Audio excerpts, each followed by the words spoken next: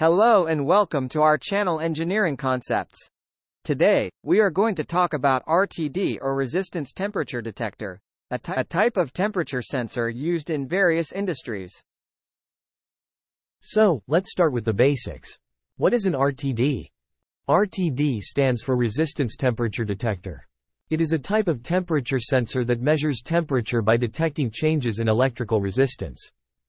An RTD typically consists of a thin wire made of a metal such as platinum, copper, or nickel that is wound into a coil or placed on a ceramic substrate.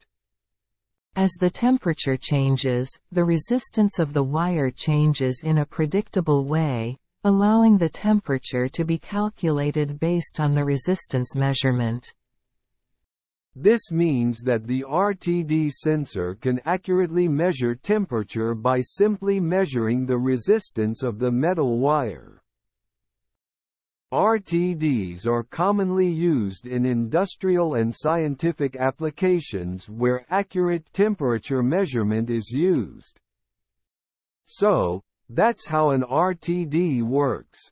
It's a simple yet effective way to measure temperature accurately. Thank you for watching.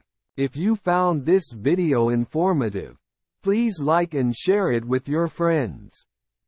And don't forget to subscribe to our channel for more such informative videos.